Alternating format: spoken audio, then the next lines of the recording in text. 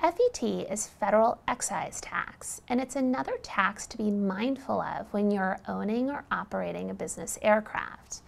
Federal excise tax applies to the purchase or sale of air transportation services. So it's very commonly charged if you buy a commercial air ticket, or if you're chartering an aircraft or selling charter services on your aircraft, FET would almost always apply. FET, however, can also apply to certain Part 91 operations of an aircraft if aircraft transportation services are being sold.